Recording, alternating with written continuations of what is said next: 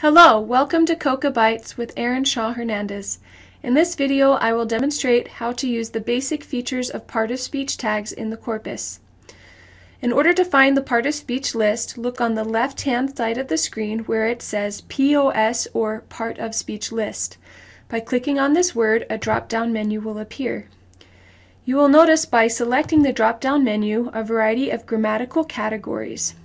It starts with more general categories at the top, such as all nouns, all verbs, all adjectives, and all adverbs, followed by more specific categories, different kinds of nouns, different kinds of verbs, different kinds of adjectives, etc. In order to view the specific tags used for each of these categories and all other tags used in the corpus, simply select the question mark next to the part-of-speech list and a help screen will appear in the bottom right corner of the screen. This will give more information about the tags as well as a link that will give a list of all of the tags used in the corpus. By selecting a specific category from the part-of-speech list, a tag will appear in the word search string box. For example, if I select all adjectives, the tag J** will appear in the word query box. If I press search now, it will show me a frequency list of all of the adjectives in the corpus. This is because the display is on the list function, which displays a list of frequency. Pressing search demonstrates to me that in the corpus, the most common adjective is other, followed by new, good, American, etc. You can view the amount of hits that the corpus generates for its frequency in descending order. However, if you want to find more specific information rather than just a general part-of-speech category, but you want to find information about restricting a word to a general part-of-speech category, simply type in your word before the tag. For example, if you desire to see smooth as an adjective, you type in the word smooth into the box.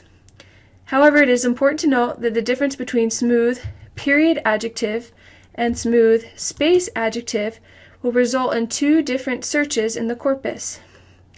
Smooth space adjective and pressing search will show that all of the instances where smooth is followed directly by an adjective and will list the frequency of those adjectives in order. You will note that it is more common to see smooth followed by white than smooth followed by blue.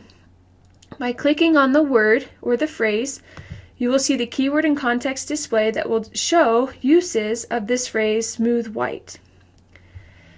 If I change my search to have smooth period with the tag of an adjective, the corpus will demonstrate to me all uses of smooth tagged as an adjective.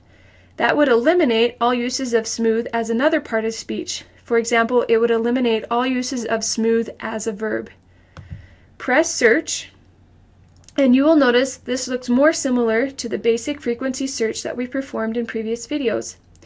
Smooth and its general frequency in the corpus appears, but if I click on the keyword and context display, I am able to see that it is truly just smooth used as an adjective, such as smooth sauce in one of the example sentences.